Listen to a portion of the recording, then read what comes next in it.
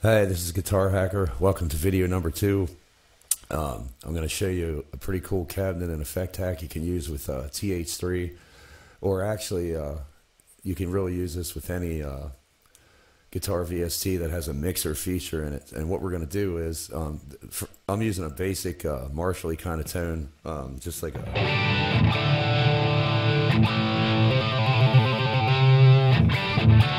just an overdriven,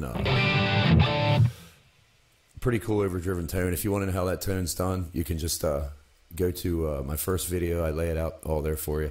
What we're going to do here is I'm actually going to show you how to use the mixer function in this to do some pretty cool cabinet and effects hacks for you. So what we're going to do is down here in the left hand corner, and you have to bear with me, I don't even have a guitar pick, I'm using my finger, and I'm much too lazy to find it right now. But grab the mixer, and we're going to pull it up right here after the head. And as you can tell, when we do that, what we're supplied with is a splitter, and then we have 2 channels, and then it goes into a mixer and out into a separate signal. So now let's grab this cabinet, and we're going to pull it in between up top. So what we have now is, it's going to sound kind of funny, and I'll tell you why in a second. Let me just hit a chord here quick.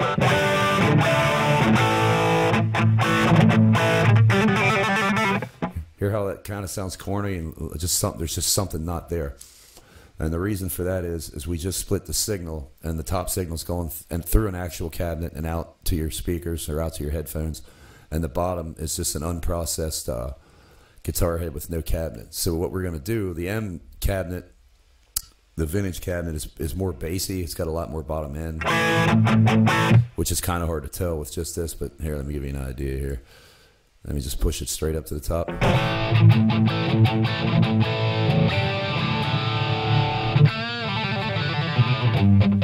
Here it has all that bottom end. So what we're going to do to give it a little, we're going to take a cabinet that has a good bit of mid-range and a good bit of top end, and we're going to blend the two. So let me find one that's, I think I like, let's go with this one here. Let's bring this Overloud cabinet down here. And let's bring this slider back to center. So now we're going to be playing through both cabinets. And important point I want to give you before I forget, because if I don't do it now, I'm going to forget. Almost no one does this when they use these guitar preamp VSTs, amp sims, whatever you want to call them. But pick any, whoever your guitar hero is, or whatever your favorite band is, or whatever your favorite rock song is. I can almost guarantee you that guitar tone was recorded through an American Shure SM57 microphone. I mean, it's everybody from Zeppelin, Metallica, Pink Floyd, I mean, to this day, it's pretty much the world standard. So the first thing we want to do is we want to double click on the microphone down here at the bottom, and we want to change that to an American 57. I've already done that at the top, as you can tell, hopefully. The video is kind of small. Okay, so now we're going through both cabinets.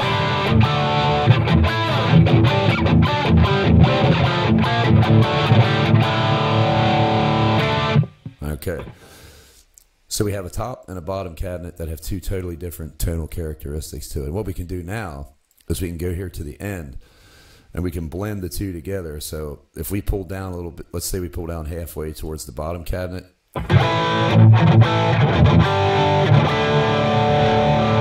Hear how it takes out some of that bottom end. Let's go back up. Now let's go all the way. Let's go 3/4 of the way down. Hear how that adds just like a totally different harmonic and a timbre to the sound.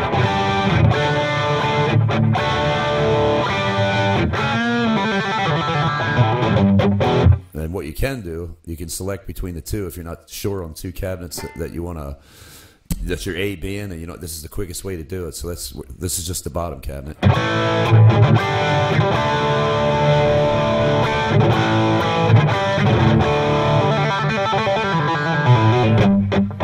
Okay, and this would be just the top cabinet up top here.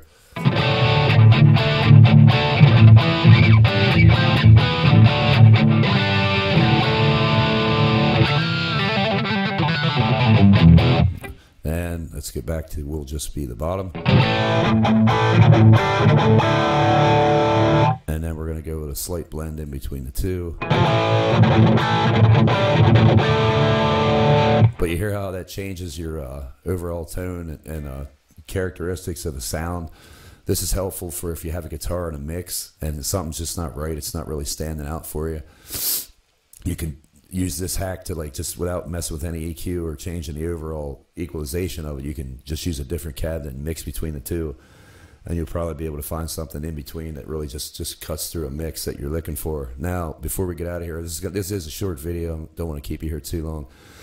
And I will eventually play guitar for you one day. I'm just using chords and everything to show you what these sounds actually sound like. And I will have a guitar pick with me next time. But anyway, another cool hack. This is pretty cool. We're going to put it in the center. And so we're going to we have a perfect blend between the both cabinets.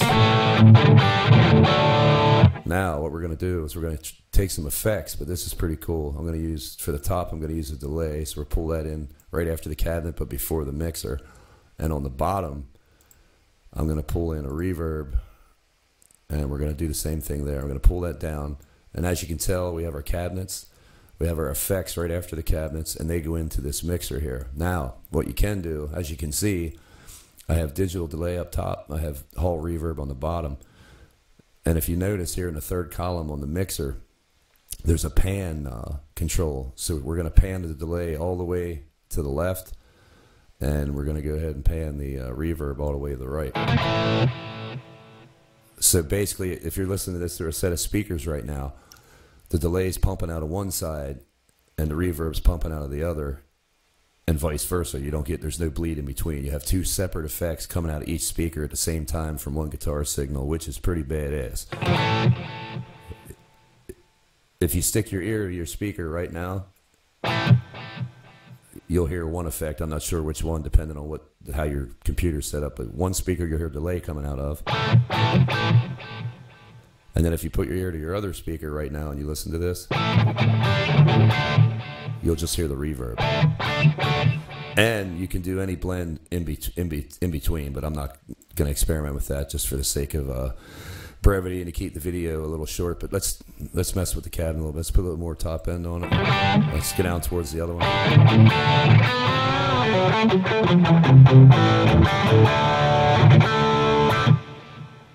Okay, so pretty cool. Just to recap, pull the mixer in, put two cabinets of totally different timbres in between.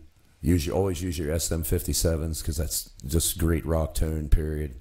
Rock, metal, whatever you want to call it. It's just the way it is. You just can't get a better mic amp than a Shure 57. That's just my personal opinion. And pull in your effects. And like I said, if you you can use separate effects on each one, and you can also, if you don't want to pan them, that's fine too.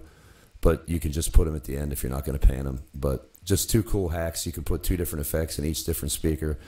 And if you really want to get crazy, there's a lot of other stuff we can do, but that's going to be for another time down the road. Thanks for watching. If you want to subscribe, that'd be great. Love to have you here. This is Guitar Hacker. My name's Pat. Thanks for being here. I'll talk to you again soon. Over and out.